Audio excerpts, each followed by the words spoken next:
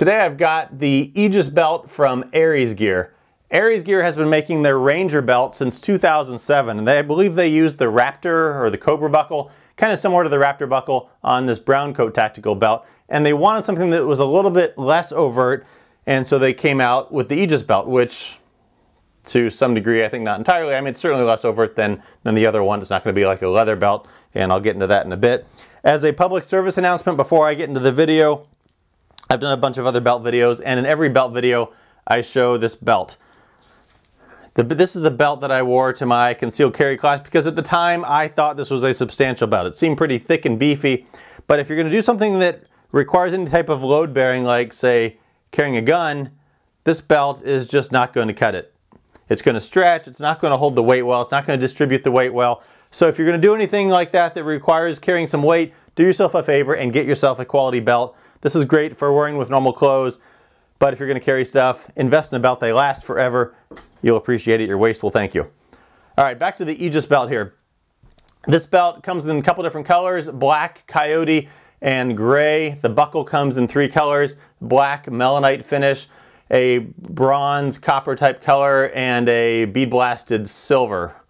I had some concerns before about the melanite, how it would hold up, if it would chip or anything like that. There are a few areas, I don't know if you can see it here in the corner, where there's just a little bit of chipping. I don't really have any concerns about it. It's really not a big deal at all, but the black finish with hard use may wear away a little bit. For me, again, not really a concern, but if you're concerned about that, get one of the lighter colors like the bead blasted silver that you shouldn't have that problem with. Some companies I've seen will actually engrave some logos and different pictures on here, flags, helmets, other things like that. You can check out one of those if you like.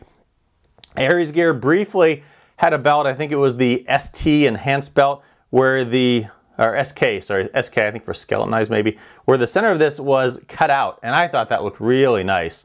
You could see through to the webbing. I thought it was a really nice looking belt. Unfortunately, they only made it for a brief time. They don't have them anymore. I wish you would come back with that because I would love to have one. Anyway, that said, this is the webbing on this, it's nylon scuba webbing. It's very stiff, as you can see. It holds its shape nice and stiff. They actually have a stiffer version of this, the Aegis Enhanced Belt, which has some extra reinforcement, although having worn this one for a month or so now, this seems plenty stiff. I can't imagine I would need it stiffer, but for the most part, I carry a gun and maybe some extra magazines, so I don't really need a whole lot more weight load-bearing type capabilities. Price on this, around $90 to $110, depending on where you find it. Some places you can find a little bit of a discount. So it's an expensive belt compared to a lot of the other options, but I think it's good quality and I've been very happy with it. The way the buckle works, it's a very thick, substantial buckle there.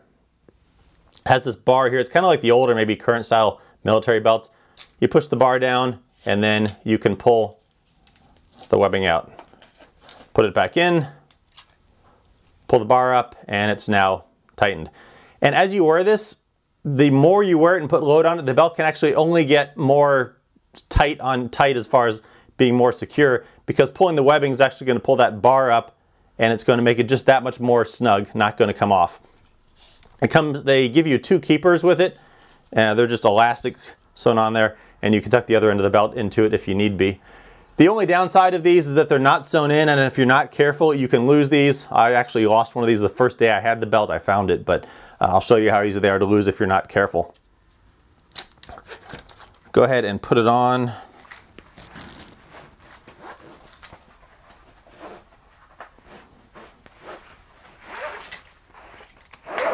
Put on, feed it through, tighten it down, and then just pull that bar. If you need to tighten it some more, pull it a little bit more, pull the bar.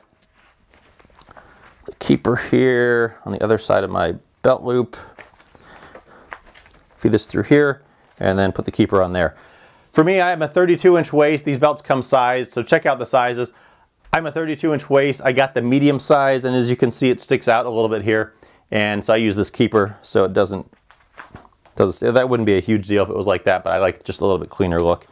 So I use this. If I had to do again, I think I would get the small. If I get another color of this, I would get the small, which is 2 inches shorter, and I think that would put it just right under the belt loop here. So I may look into that if I get a second color. As far as the looks of this, it's a nice look. It's not as overt, certainly, as something like the Raptor or the Cobra buckles. It's not, I think, as overt as one of these, like this Wilderness Tactical buckle and belt, but it's going to be a little bit more than just a regular leather belt with a tang and buckle.